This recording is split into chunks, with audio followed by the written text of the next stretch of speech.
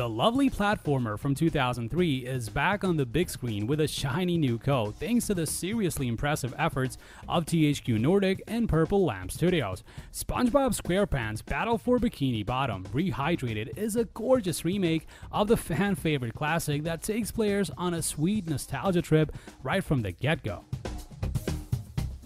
The story of the game sees the evil plotting Plankton build a machine that gives birth to an army of robots programmed to complete his ever-elusive goal: steal the renowned Krabby Patty secret formula.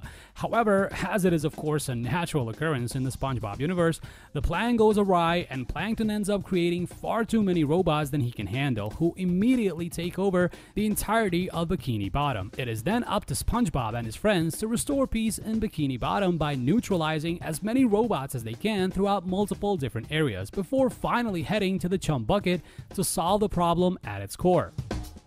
Overall, the story is presented in a manner very authentic to the show, with witty jokes and over-the-top writing that is sure to evoke not only feelings of nostalgia but those of genuine, silly, childlike happiness as well. Being a 3D platformer, the game's core mechanics are kept relatively simple, with emphasis on the puzzle-solving aspect of the game, one that isn't too nerve-wracking at that. You play the story mode with 3 characters: SpongeBob, Patrick, and Sandy, each with their own unique moves and skills.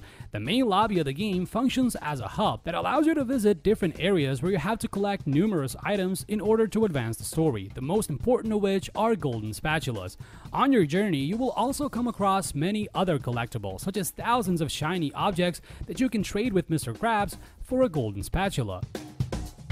The controls are very straightforward, and although they may feel a bit dated and a bit too simplistic at times, they complement the overall tone of the game quite well. I played the game on the PlayStation 4 Pro, and the performance, as expected, was buttery smooth, with an occasional frame drop in tight areas where multiple destruction animations tend to take place.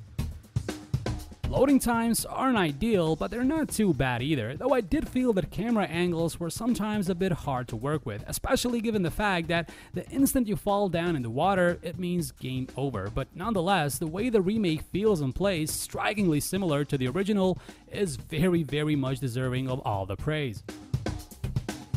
The game offers 2 modes of play, one of those being the aforementioned single-player story mode, and the second is a multiplayer mode that sees 2 players take part in a horde mode where they have to fend off waves of enemies who come crashing down through a number of different levels. This mode can be played either offline with 2 players or in an online co-op session. It's worth noting that, as opposed to the single-player adventure, this mode allows players to choose from several other characters such as Squidward, Gary, Mr. Krabs, and so on. The graphics and audio department is where this game truly shines. Powered by the Unreal Engine, the game is a gorgeous eye candy with vivid colors and very smooth animations. All well-known areas from the SpongeBob world are beautifully recreated, and despite being rendered in 3D, the overall look of the game is still very much representative of the iconic TV show. The voiceover work is absolutely phenomenal, with perfect delivery from the voice actors we all know and love. Add to this the jolly soundtrack accompanying said voices, and you have yourself a complete SpongeBob package.